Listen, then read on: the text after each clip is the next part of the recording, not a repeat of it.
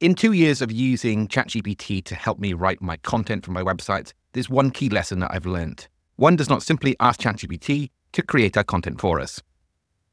And today's tutorial is one that I've had in the pipeline for some time, and it comes off the back of a support session I had with Vicky this morning, who's one of our members of our coaching community over at school. And I've left some information in the description if you need some help with this type of thing. What I did was show her 2 potential pathways.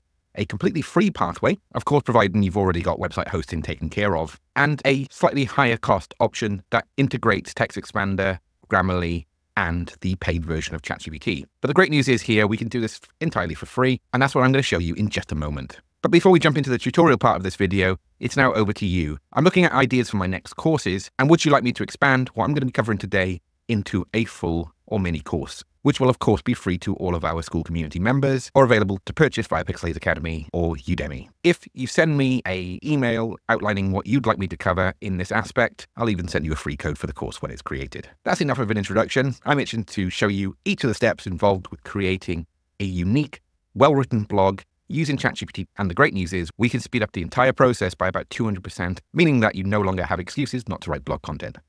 Let's crack on. So I'm in coitybach.co.uk, I'm in the admin, and this is a Welsh name, and I've covered this in a couple of tutorials in the past, in particular a live feed, so thanks Vicky for allowing me to use this once again as a starting point. In our live support session, we added a new blog section. At the moment, it's still relatively empty, so we had a full discussion around how often we're going to be adding new posts to this blog, and the answer was we're going to start off with once or twice a month, but we're going to try and get the first 3 in here relatively quickly so this doesn't look empty. Then we're going to start building it up to a couple of times a month, and then hopefully minimally once a week. And to achieve this, we need to make sure that we're setting up something that is going to stand the test of time, as opposed to being something we've got all of the adrenaline and enthusiasm for it now, but we can't rely on willpower alone. It needs to be a groove. It needs to be part of a process. We can see I've added a summary block here on the home page. This will work on a carousel, so as soon as we get to the 4th blog post, we'll see some little arrows this side. The initial aim is to add at least 2 more blog posts like this one. Different topic, obviously. And then we have a blog section that starts to look full. But you're probably interested in finding out how I go about doing this. So we're not going to do it again, but what I am going to do is talk you through everything that we've done so far. So this is the ChatGPT thread from the very start, and I'll just talk you through what I did. So this is on the paid version for full disclosure, but it should work absolutely fine on the free version. The difference is with the main difference for this type of content is the paid version has this option here, Customize ChatGPT. And in this section, I'm able to explain who I am with correct spelling for my name, for the location, and the company name. ChatGPT will remember all of this, so it means I don't have to go through and change any misspellings later, especially when we're working with Welsh place names. That becomes an absolute pain. I've also put in the link to my website in terms of how I want ChatGPT to respond, and so additional information, and a load of info in terms of how it should respond to me. But this part is crucial. I've refined this over looking at numerous third-party prompts and tweaking it and adjusting it over the last 18 months or so to get something that writes far closer to my tone of voice. I suggest that before outputting content, to review it for words that include meticulously navigating realm. You probably heard in this realm of blah, blah, blah, blah, blah. The one I've tried to get rid of is it's not merely, it's not only, it's not just. In the UK here, we've got Marks & Spencer's, M&S, and the TV commercials have a certain flow to them. This indulgent dessert is not only one thing, it's also something else. You can substitute the something and something else for any word, and you will find if you use ChatGPT enough, it just keeps writing those sentence structures over and over again. I've tried telling ChatGPT not to do it, and it doesn't work. It's like an errant child. You tell a child, don't go and put your hand on the stove. What's the first thing that goes into their head? I wonder if I can get away with it.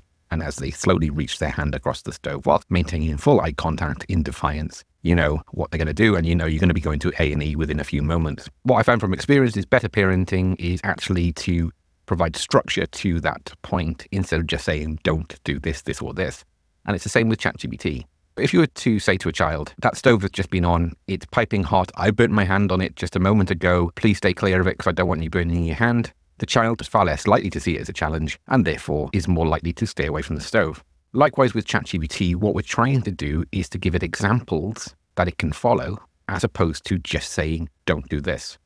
By asking it to review the content before printing it on screen, to review for all these words and remove them, it's a positive reinforcement. It's telling it what it should be doing, which is reviewing these words and removing them, as opposed to telling it not to include those words. Large language models and generative AI are going to get much better at this, so we won't need to do this, but at the moment, this is the best approach. You can put in the words that you want it to review and then remove.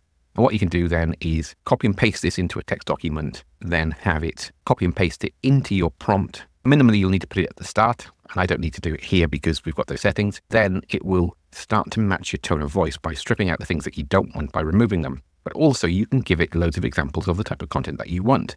For example, you could create a Word document or Google Doc, save it as a PDF of examples of your tone of voice. Previous blog posts that you may have taken longer to write properly. Then make sure you've got loads of place names and examples so it can understand there's maybe issues with the transcript and then update them as you go through. So we've got an example here. I didn't start with asking it to write a blog post. That's the no-no here, because it's going to be the same old slop that you'll get with website owners who don't understand or don't really care about the quality of their content. It needs to be personal. It needs to be your content, but structured and written in a way that you've got a ghostwriter, someone who's sat with you who's potentially better writing than you are, with the right guidance, the right ideas and clever concepts. ChatGPT can be better than me on several occasions. It's more disciplined writing structure. And then we can bring in Grammarly later, which can help to refine that. Here's 5 reasons why this location. So I just put the website address in because it can research the website before being back with the responses. So we're going to get more personalized, more accurate content, as opposed to saying why mid-Wales is a perfect winter getaway. If we just put a location, it will aggregate all of the content already available and it will come back with the same obvious responses. Whilst if you put it into the website content, it starts to become more specific. We tweaked a few of these as we went through the next process, and then I just asked it just to give me some bullet points. What I did then was move across into Otter AI and start recording a new note. So you can create an account with Otter. You can record either directly into the browser, as I did in this example on the call, or you can download the iOS or Android apps and record into your phone. It means that you can take your content creation with you on the go. Thankfully, I live in the middle of nowhere, so I can go out for a walk and write a blog post in 10 or 15 minutes without the fear of everyone looking at me as if I'm really strange. What will then be created is this transcript. The next step, don't worry about saying things like now recording. We can see here that Coiti Bach, the Welsh spelling, hasn't translated in this. No problem, because by putting the website address in, we've primed it all ready. So I pressed record, we had a conversation, which was only 3 minutes long in total. That's all we needed for this article. And we got some of those points across, but we used the bullet points in ChatGPT as our prompts. When I write my own blog posts, I don't tend to worry about that now because I've been doing what I do for 20 years, so it's all second nature for me anyway. I just got to make sure I don't go off on too much of a tangent. But in this case, because I'm working with a client, and Vicky's only done this for the very first time today, so I anchored it and interviewed her. She gave the answers with a little bit of help from me as well. And we ended up with a transcript like this. So I haven't edited anything out of the transcript. I haven't updated any of the spellings. So here's the transcript, and then I put in brackets, correct misspellings, and rewrite in my tone of voice. Now bear in mind, it's already got my tone of voice in ChatGPT. But what I could have done at the start instead with a free version is just saying, here's some examples of my tone of voice. Don't write anything yet. I've uploaded a document. It can then learn everything it needs to know about me within the discussion. And this is becoming less and less of an issue because ChatGPT is starting to learn, and there's a history option in here now. So previous conversations, it will start to tighten it up. But if you want the best results at the moment, I'd recommend uploading that document at the start of each conversation. Then it wrote this. And you know what? It was pretty good. But it used words like cozy with a Z, and the correct spelling in the UK is using C-O-S-Y instead of Z-Y. Also, it signed off with me because it thought that I was writing this, not Vicky, because it doesn't know who said what in the transcript on Otter. So I just came back with one very quick prompt, rewrite this to UK English throughout, for example, cozy instead of cozy. Then I was able to take this and copy and paste it in. Instead of saying, imagine a world of blah, blah, blah, blah, blah, it's started off really good, some nice colorful language in here, but it stayed really true to the transcript that we created in Otter AI. So the next step was to bring this into Squarespace. And this is the final step. So there's 2 areas. We need to update the blog itself. So we added a new blog post copied and pasted that into the title, the rest in place, and it actually picked up all of the heading styles as I wanted as well. We could actually spend more time and go into more detail on some of these posts, but we just wanted a simple blog post to start with, and then we added a button at the bottom for call to action. And we wanted to make that call to action not read more or book now. We wanted to make it specific to the content on the page. One call to action, really simple. And what we then do is by having Grammarly installed in Chrome, and we can see it's installed here at the top, it will go through, and we made it sound less and less like ChatGPT by going with Grammarly's recommendations in most cases. I think that's an extra adjective that's not really needed if we wanted more economical prose in our content. But here we're not going to worry too much about that because I quite like the word wonderfully, especially in this context. So we've removed a lot of these extra words that ChatGPT will put in throughout this post, but then I don't have to remove them all. So if I wanted to remove this, Grammarly will just allow us to do that. And if you're interested in paying for Grammarly, which will have more advanced grammar fixing as opposed to just typos and essentials, like the example here, if you wanted more help with structuring the sentences for better fit, then you're looking at the premium option, which is £120 a year, UK prices, or £25 a month. And it's really up to you whether you think you need to upgrade to that paid version. It's worth its weight in gold from me because of the amount of content I write. Some days you're just feeling lazy and you want it to fix it for you. But the free option, I'd recommend starting with that and see how you get on. There's another tool that I'd recommend if you've got a little bit of cash and you want to make things more efficient. We've got Text Expander, and this allows us to use keyboard shortcut combinations. So we can store all of the prompts that we create, the prompt primers, store it as a keyboard shortcut. And then when you type in that key combination, which you can memorize, it will then paste that text in accordingly. So we can do this for emails, we can do it for website content. I use it a lot for YouTube descriptions.